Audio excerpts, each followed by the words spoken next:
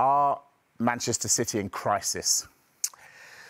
No, I wouldn't use the word crisis. When you think of Manchester City, you probably picture the last 3 successive Premier League titles, their first Champions League title, or even their overall football dominance. For the best part of recent history, that was all that what Man City was known for. However, the last 5 weeks have proven otherwise. Some describe it as a crisis, but City have gone into a shocking run of form, losing the last 5 straight matches. For reference, they haven't been this bad since April of 2006. But the question remains, why? What is the truth about what is going on at Man City? Well, I'll be covering it all in this video. And before I get started, I want to make it clear that I filmed this video before they drew Feyenoord. So yeah, Man City have conceded 14 goals in the last 5 matches, and allowing 2 of some lesser opposition, we'll say, to score 4 goals against them. There could be a million reasons for this. Maybe they're just having an off day, 2 days in a row, or they're just struggling to gel as a team with the introduction of new signings. But if you were watching Man City vs Spurs, which is inherently not a lot of people, but I think you would have noticed a few things. Team was giving way too much space in the midfield,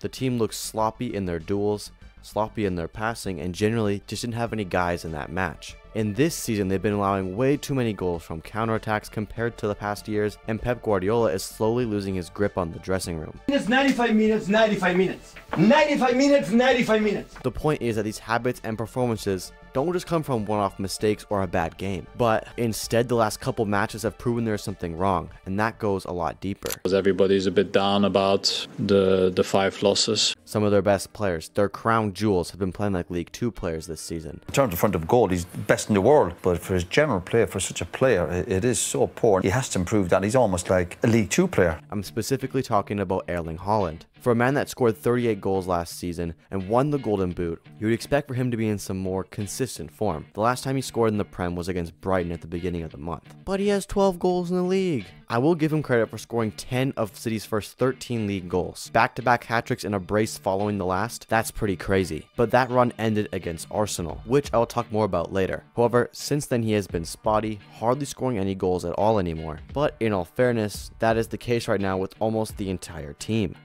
Sit down! Nobody talk!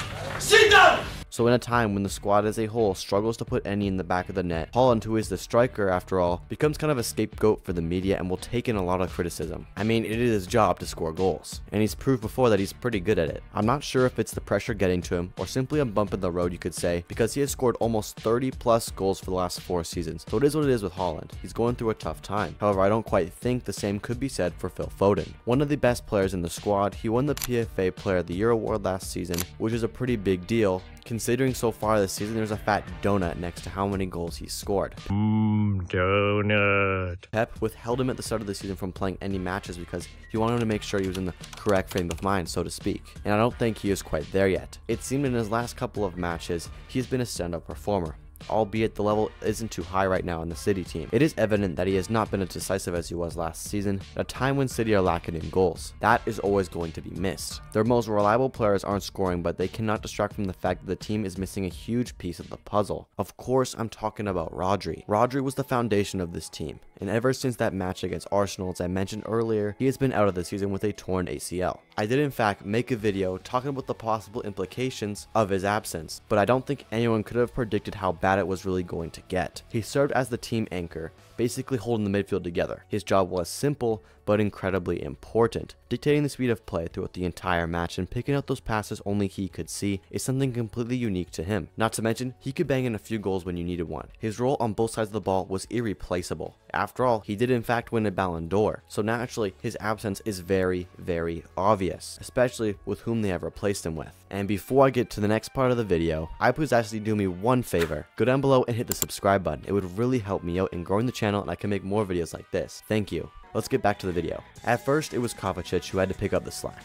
To be nice, it was interesting. He's very good in small spaces, accomplished on the ball, great under pressure, and wins a lot of loose balls. I remember him playing at Chelsea, and he was fantastic. But the gaps between his level and Rodri's do get exposed by opposing teams, who can still work their way around him on a couple of occasions, or pick off his passes, which are a little more risky than the Spaniards. An element of Rodri's game was that he always played it safe no matter what. Kovacic is not a bad player by any means, but clearly not at the level of a Ballon d'Or winner. The next best fix was new signing Mateus Nunes, and that didn't last long. However, they would have one saving saving grace and sort of a fix for the Rodri situation in the form of Ilkay Gundogan. He returned from Barcelona this season and has had to take on the responsibility of Rodri's role that he left behind. As Akula last season, he actually played super well, like can change the result of a game super well. I'm not going to deny that the task he has been handed at City is way too much for him, but at 34 years old, he is as vulnerable as anyone else would be in the situation and hasn't been the very best either. So the only real options they have at the moment is either to thug it out and just adapt to the new CDMs, or to sign a new one in the January transfer window. Some news outlets are speculating Adam Wharton, who's a pretty young English CDM for Crystal Palace. If you ask me, I don't think he'll adapt well, but that's just talk for another video. So if it's not Pep's tactics, let's be honest, he's still one of the top 3 managers in the world. What is causing the entire team, including Haaland and Foden, to underperform at such drastic levels? Well, after that same match where Rodri nuked his ACL, there was an obvious scuffle after full time where Haaland would say an iconic line.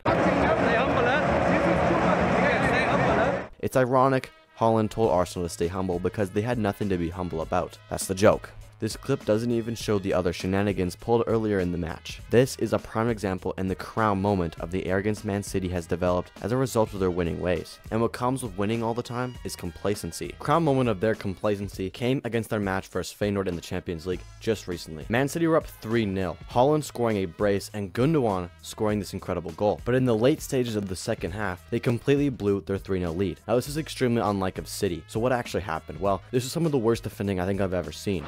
That's a little bit short, and the second goal I will give them a little bit of slack on. I don't even know what really happened here. The ball's just bouncing around, so fair enough. The second goal just showed how complacent they're really getting. First, they let the guy get in behind. Second, they not only let him run through the defense, but they forget to mark the man at the back post, and he slots in an easy goal. It is hard to perform at a top level and win years and years in a row without stepping off the gas and letting off just a little bit. And when you let off a little bit, that's when teams overtake you. And it seems we're in that period right now. The mindset at the club of we are the best and we should be winning is starting to nip them in the butt. They're simply not trying to improve anymore because how good could you really get? It is understandable they have built up this attitude in the club where they have all this money and practically bought their way into having an exceptional team. Another reason might be the battle they are fighting against the FFP laws right now. Pep has signed a new 2-year deal with Manchester City. A nice message to say that the club sees Pep in their future, but this could also be a death sentence for his career. If Man City are found guilty of the charges they are accused of all 400 of some counts, there is no doubt they will be in the championship next year or the one after.